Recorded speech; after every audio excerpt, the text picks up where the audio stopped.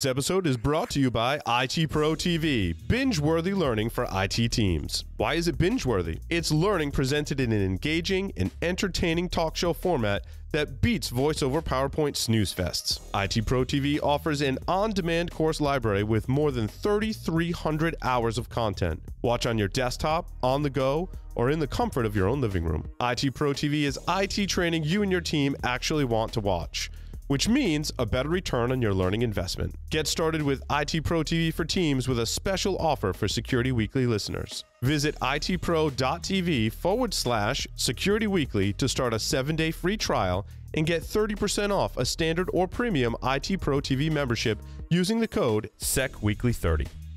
Pony Express. Check out their line of penetration testing devices, including the Pwn Pad, Pwn Phone, and Pwn Pro. For enterprises, there's Pwn Pulse, providing continuous visibility into wired, Wi-Fi, and Bluetooth spectrums across all physical locations, including remote sites and branch offices. For all those hard-to-reach places, there's Pony Express. Visit them on the web at ponyexpress.com. Stop attackers from domain credential theft and lateral movement with a 99% success rate by using artificial intelligence to control the attacker's perception of the environment. Javelin Networks is the world's first endpoint intrusion containment platform to protect domain networks. Javelin detects targeted attacks and breaches by obfuscating Active Directory, domain controllers, domain identities, domain credentials, and all domain resources. It only takes one compromised machine to jeopardize the entire organization. Don't be a victim. Visit javelin-networks.com and request a demo of AD Protect today.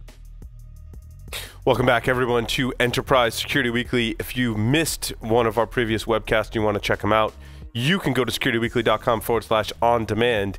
If you're interested in John Strand and myself talking about the state of penetration testing, that webcast is up. You can get it at securityweekly.com/on-demand. Make the most of your penetration testing activities by listening to that webinar and hearing our take on that subject.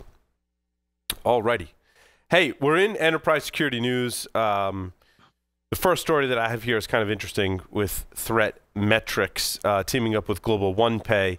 It was interesting in their write-up. They put a lot of numbers in there, and I mean, numbers are impressive, I guess. Big numbers. Big numbers. Like, they offer insights into 1.4 billion anonymized user identities to deliver intelligence for 100 million daily authentication decisions.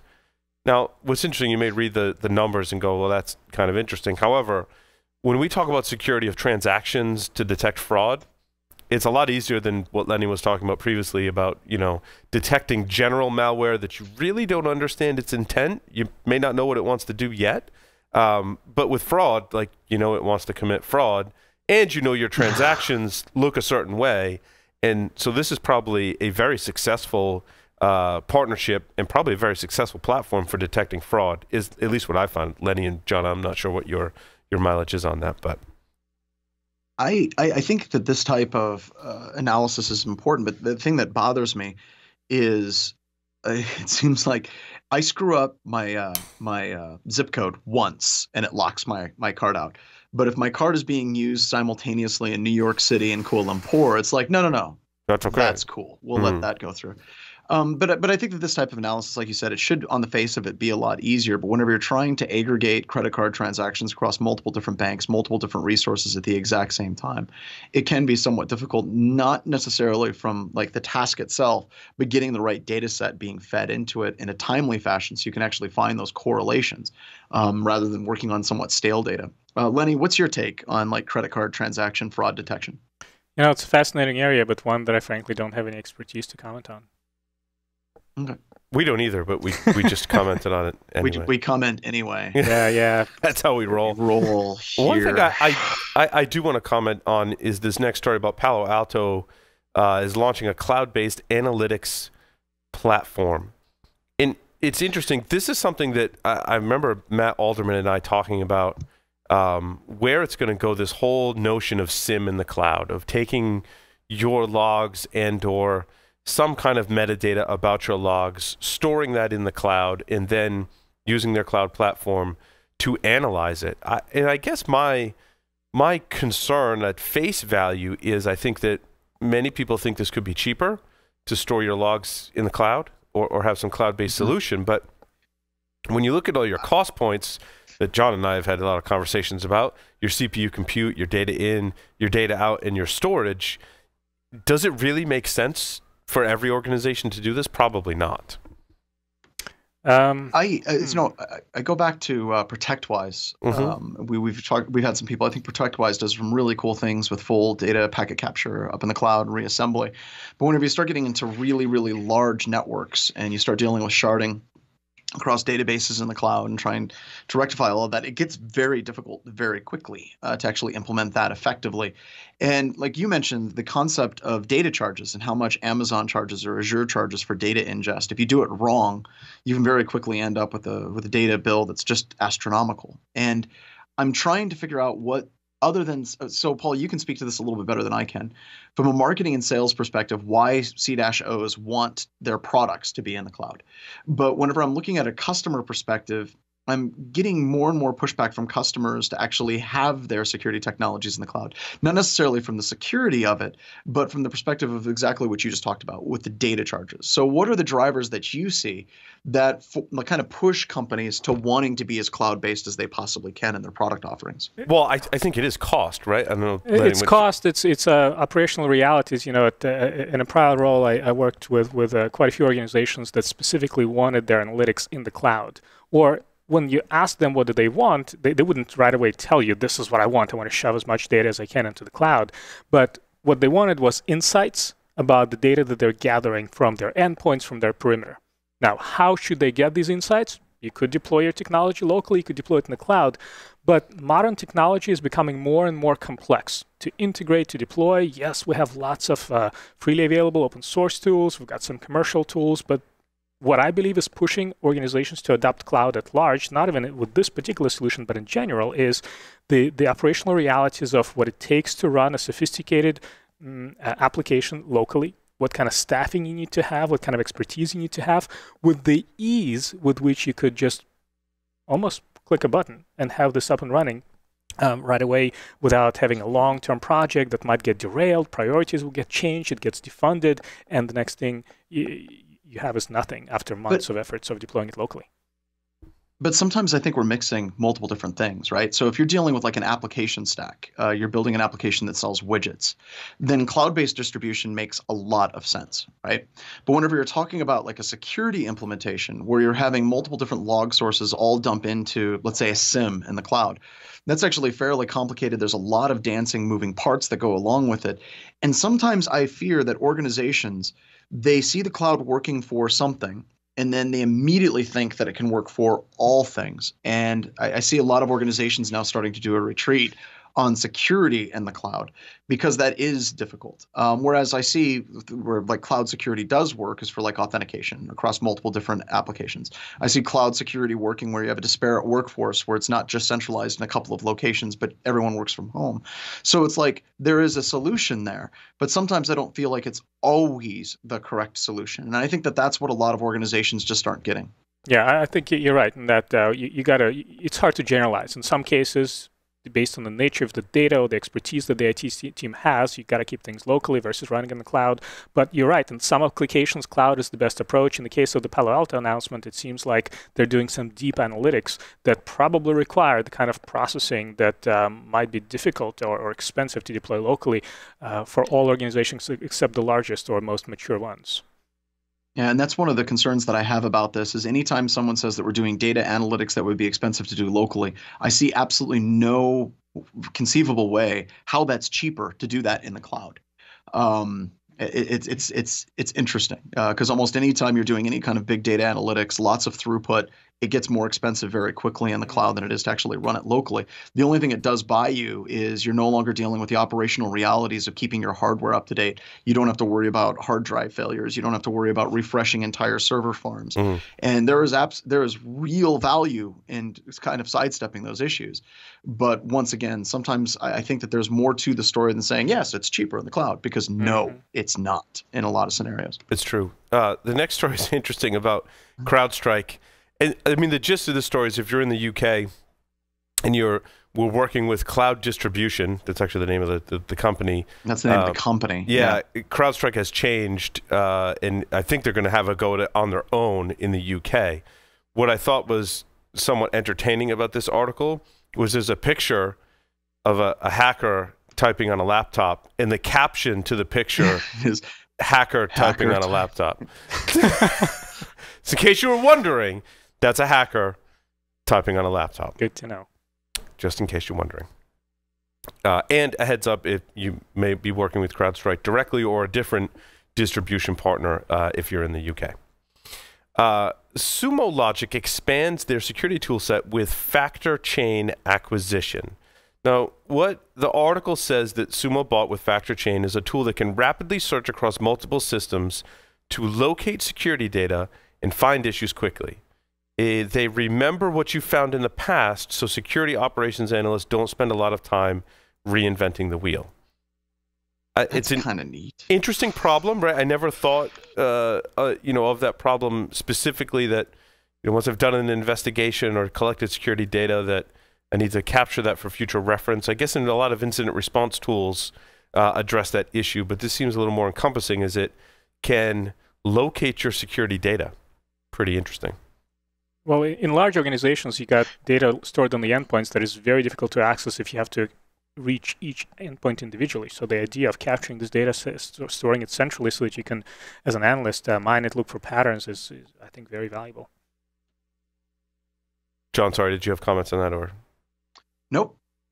Let's see. A Kaseya?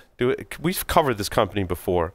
Kaseya VSA 9.5 includes support for Microsoft PowerShell to allow remote scripting plus enhanced file management to allow remote upload or download of multiple files or whole directories from a single interface.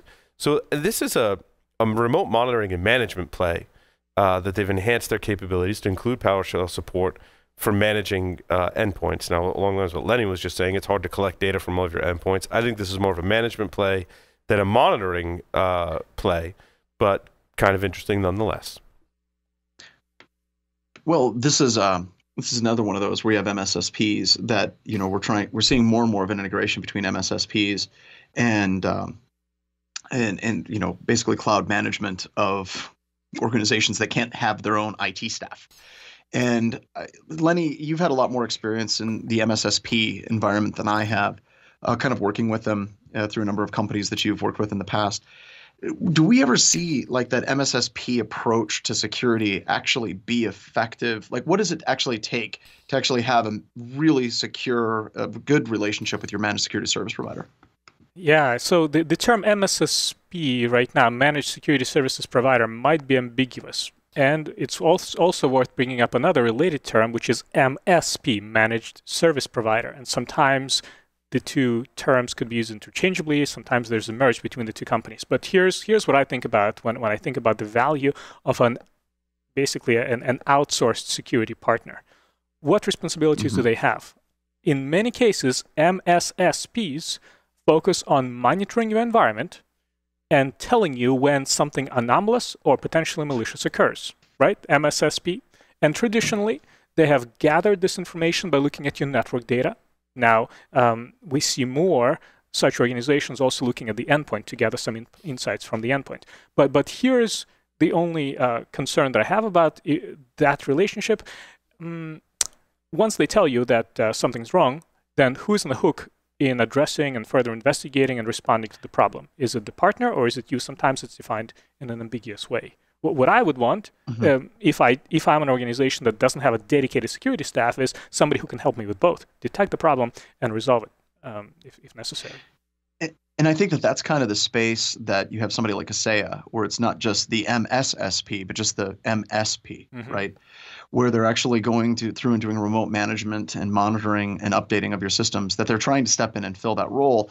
And that brings up a whole another set of problems, because those companies may be good at remote management and monitoring and patching and kind of watching systems, but they don't have the skills expertise. And I have seen a lot of these companies quickly get out of their depth, where they have like a level tier 1 or tier 2 help desk person that's dealing with a computer that's now compromised. And now all of a sudden they're trying to step into the shoes of somebody like a forensics firm like Mandiant that would charge $400 an hour for the same like type of activity, but these people are not nearly as trained. But as a customer, you're thinking that you're getting that kind of managed service provider, and now you're getting the security on top of it. And it's almost like, well, we also have incident response on retainer because these people are monitoring our systems. And to have a company that can be experts across all three of those different areas, I just don't buy it. I just don't think it's there. Well, it'll happen, I think. We might not be there at the moment, but I have certainly seen MSPs trying to increase their expertise and the set of tools that they use to assist with customers from a security perspective. I think it's important for customers to understand where the strength of your partner is. And in some cases, I imagine an MSP would partner with somebody else whom they might if the case requires it. Right, but there's a lot that you can do from a security perspective with the initial triage to understand the nature of the problem and then decide whether you should be calling in a specialist. Otherwise, things get extremely expensive. Yes. One of the other articles that I added is a category actually that I've been researching, and that's how do you securely, well, there's two aspects to it. This is more on the how do I securely build and document an API for my applications. I think another different use case is once I've either got my own APIs or other people's APIs that I'm interfacing with, how do I know that, one, they're secure, and how do I know, two, if I'm interfacing with them in a secure manner? So the second problem that I described is kind of interesting, and I'm not quite sure exactly what's out there in terms of solutions. However, this company called SmartBear released a new product or update to their product called Swagger Inspector. And what this allows you to do is once you've created an API, it can check if an API is working as intended, but it sounds like their real key feature is that it automatically generates documentation. So you point it at your API, and it can automatically, using an open API specification, develop your documentation. I thought that was pretty cool and an interesting area of research for me that's ongoing. I just want to let you know, Paul, right now we're trying to come up with company names. We can't do any worse than SmartBear. That's true. SmartBear. Just saying. I mean, they probably have a really cool. They probably have a really cool logo, though. I'm familiar with SmartBear. The logo is awesome. From a QA perspective. And I want to point out that there is a difference in QA testing and security testing of your product. Yes. Right? QA tests whether the product does what the specifications say it's supposed to do. When you're doing security testing, in many cases, you're testing whether you can go outside of the bounds of what the application was designed to do. So it's a slightly different mindset. But I think there's a way to combine the function just as long as the right mindset is present. So, but I'm going to go counter that a little bit. So whenever you're testing the security of an API, right, it's different than it is as a web application. It's a very, very, very different creature. So as a penetration testing firm, a lot of times we're actually using development tools to actually do the testing. So while this releases a kind of an API for testing the documentation to make sure the functionality is correct, we would use these types of tools. This and Paul, have you played with Postman at all? I've heard of it. Yep, I haven't played with it yet. That would be another one. But we do spend a lot of time using development tools that are actually kicking out documentation, all joking aside about SmartBear's name. But if it actually automatically generates documentation of where all the API endpoints are, what the function calls actually are for that, that's huge for us, actually doing a good penetration test against an API. So it's not, these lines, especially in this area with API testing, they definitely blur because there aren't very many good security tools out there that actually test APIs. We have to go back to development tools and reverse engineer and then go forward and do the security testing. And I think there's some blurred lines too, in our own application testing. I think there's functional testing, but there's also a conditional testing to see if I didn't check a boundary or something, so I throw garbage at the application, and that's testing the resiliency of the app. But it can also point out problem areas where, hey, I know in our own app, hey, I test that field and I get an internal server error. That means you're not checking what I'm putting into that field, so that could lead to a security issue. So I think in that respect, there's some blurred lines, but absolutely, functional testing, does the app do what it's supposed to? Then there's the kind of what I call crash condition testing. We're going to throw a bunch of junk at it, and that's more for the resiliency, could lead to security. And then there's just straight, security testing. So The positive trend that I have seen in the way applications are being built, since we're talking about APIs, is that in many cases you're building a web-based application that is using your own API. And that is the kind of API that you provide to your customers and to your integration partners. And so that's great, because then the developer is using the very same API that somebody else is going to be using. It's not just a backdoor into the application. That makes it easier to focus your testing on the one way in which anyone can interact with it. Makes it, I think, easier to find Lenny's flaws. so positive. I love your optimism, Lenny. I just tend to see the negative side of it, because when your application is using the API and then you've got third parties using their API for their applications, what I see happening, being the doom and gloom in this scenario, is I want to update my application, the company's application that's providing the API, right? And that means I need to change my API in some way. And that means you just broke everyone else. That's a problem. Using your You're API, right. You're making a commitment when you publish an API. True. Yeah. But most of the time, whenever people are developing APIs, they're actually using some framework, whether they're using like Swagger or Node or any like Nordic or whatever. So you have all these different frameworks that exist. And when we're testing, a lot of times, let's say that the framework supports like 150 different API calls, but the app is only using like 3 of those calls. But yet all those other calls are still active, live, and going back and forth. That's a huge problem whenever we're testing apps, because a lot of times we can gain access by just simply making API requests that the customer thinks is off because their app isn't using it, but their framework actually does support it, and you can then gain access to it. So tools like this are awesome. They're really, really cool things to play with. I've got the last story here is from Carbon Black, and it's their predictive security cloud, which is a converged endpoint protection platform delivering next generation, which we talked about, security and IT operations services through the cloud, and ensures products and services are delivered in an effective time manner, blah, blah, blah.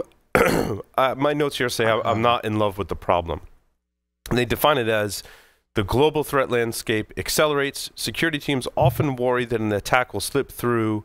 Compounding this issue is a scarcity of cybersecurity staffing and expertise. Not sure I'm quite there with you there.